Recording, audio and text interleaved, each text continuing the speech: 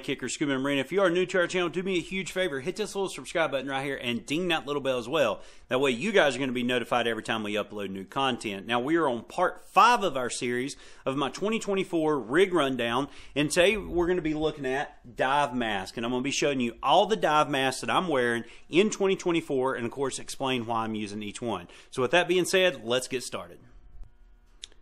Alright guys, getting started really quick. You will notice there is 5 masks here, but there's 2 of the same and then 3 of the same. That's right, I'm only diving 2 different types of masks. I do have 3 that's identical that we're going to talk about, and then I've got 2 full face masks. We're going to talk about what I use them for as well. But starting over here on the left, this is the Mares X Vision. This is an older, I believe this is a 2014 model here. This was the SSI Pro version. You can see I've had this thing a very long time. All the white's starting to turn yellow on it. But I love this mask. It fits me perfect. One of the newest upgrades I did, I added this GoPro mount here so I can mount a GoPro to it. I do have a strap cover on the back. I love these neoprene strap covers. And of course, all mine, you'll see they do say instructor on them because, once again, I'm a dive instructor. Moving on over, it's the identical same mask. This was from just a few years ago. This one does have the glare-free lens on it. So I use it, of course, anytime I'm in the tropics. If I know I'm going to be in the tropics where it's crystal clear and a lot of sunlight, I wear that just to keep the glare out of my eyes. Sometimes I'll wear this spearfishing or if I'm doing underwater photography as well. It too has the GoPro mount, so I can just strap a GoPro to the top or any camera system. I can use basically any camera system that's got that type of attachment point. It too also has the instructor neoprene cover on it.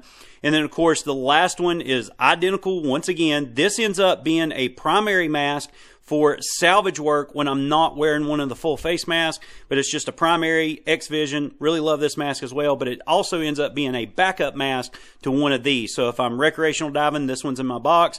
If I'm diving out, say, in the tropics somewhere, this one's down in my box as well. Or let's say I'm side mount diving using either one of these, this goes down in my butt pouch, something of that sort. But this also becomes my backup mask when I'm in a full face mask, which is going to be the next thing we look at.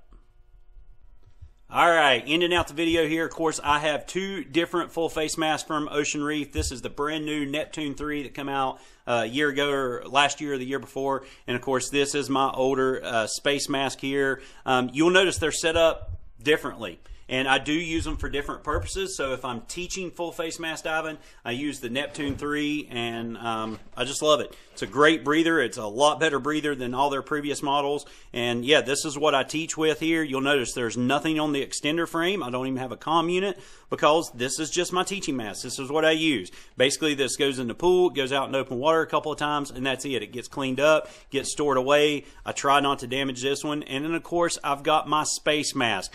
This is my go-to for public safety, salvage, and commercial diving. And I've got this thing jacked up, rigged up the way I need it. Got a camera mount there on the top for my GoPro. I can use any other type of camera as well. I've got 2 different lights here. And you're going to see these lights again because these lights also actually mount to my helmet up there. And I can just very easily pop them in and out. And I did a video on that. I showed you how we did that as well. But I've got 2 different light sources on there. And yes, I do have a comm unit on there as well, so I can talk to the surface and other divers.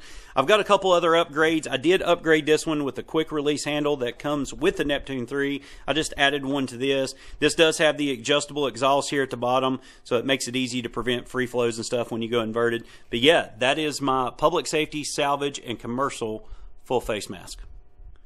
So there you go, guys. That's going to do it for the 2024 Rig Rundown Mask Edition. That's every mask that I'm using in 2024. Let me know down in the comment section, which mask are you using? Do you use Mares? Do you use a different brand? And what style mask do you use as well? Also, let me know, if you use a Ocean Reef full face mask and you have the extender frame, how do you trick yours out? Do you add cameras? Do you add lights to it? Let me know down in the comment section below. Make a video about it. I would love to see how you trick your mask out as well, because I really hope you enjoyed the video. If you did, give me a big thumbs up. Definitely share it. Drop me a comment down below. If you got any questions on any of these masks, drop me a comment, and I'd be glad to have a discussion with you. Guys, that's going to do it for today's video. Stay tuned. Our very next video, we are going to be looking at fins. I'm going to show you every fin that I'm using in 2024 and kind of explain why I'm using them as well. That's going to do it for today, guys. Take care. God bless. And I'll see you in the next video.